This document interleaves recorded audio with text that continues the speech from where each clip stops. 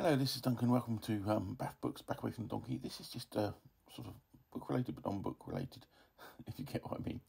It's more to do with Goodreads. We all know Goodreads is a horrible, horrible piece of software that needs serious updating.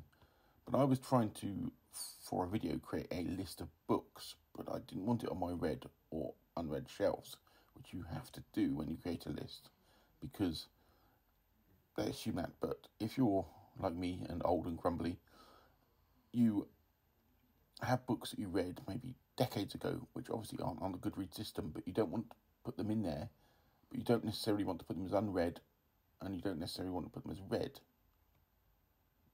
Do you understand what I mean? But yeah, I wanted to create this list called 56 at 50, and it's for a booktube video that's going to be coming out this weekend. And I was trying to find a way of doing this without adding it to those shelves, because those shelves are exclusive. And when you create a list, you have to add, when you add a book, you have to add it to one of those. So I discovered a way around it, and that is to create another exclusive list just so you've got somewhere to add it. So I'll just show you how I quick did it, if anybody's interested.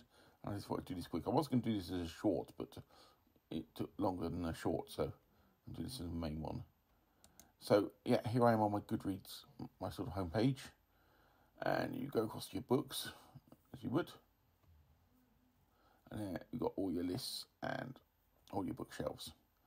So edit on the bookshelves and add a shelf. And I've called this historically read, is what I'm calling this, because I've read it historically, because I'm old. So here we do, a quick bit of typing. Well, it's not that quick. And then we add that to the shelves.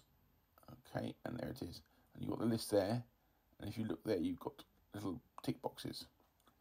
So there's a historically read one. So I'll go across here.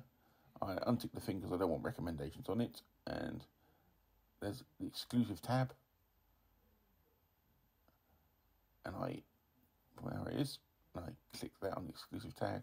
A little message comes up telling you it's what the exclusive tab does. And I'm done. And so I've got an extra exclusive tab. So now, what I need to do is, here we are, there. So I pick my 56 at 56 bookshelf I want to do. Add a book to it. I'm going to pick Brian Aldiss' fantastic Helicon Spring.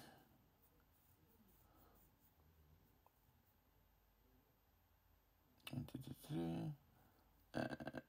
well, I haven't got the obvious edition there. So yep, pick that, and then I should hopefully be able to pick the right edition, which is down there. More editions, actually, that's the one I've got. I own. And then there we are.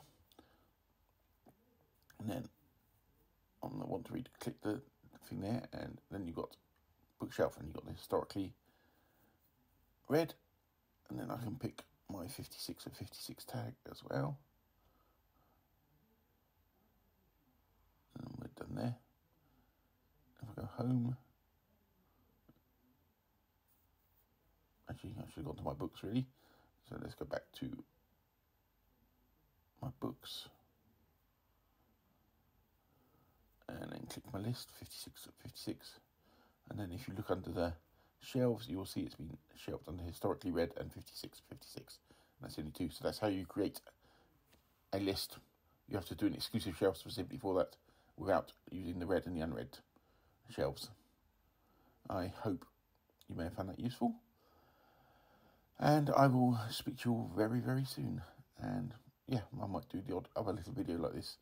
But anyway, I will speak to you all soon. Bye-bye.